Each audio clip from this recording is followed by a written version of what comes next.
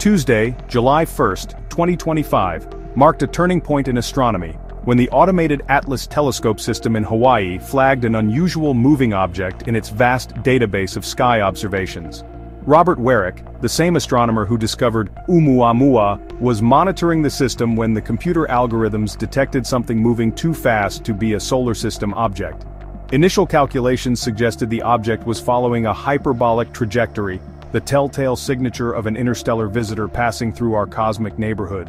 The significance of this discovery cannot be overstated, as interstellar objects are extraordinarily rare, with astronomers estimating that only one passes within observable range every few years.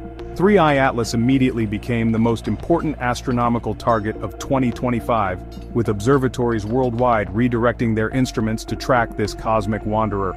The International Astronomical Union worked quickly to assign the official designation, marking it as the third confirmed interstellar object with the 3-1 prefix.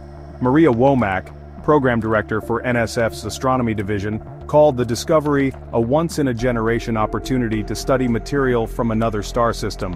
The object's detection validated new automated survey systems designed to catch these fleeting visitors before they disappear forever into deep space.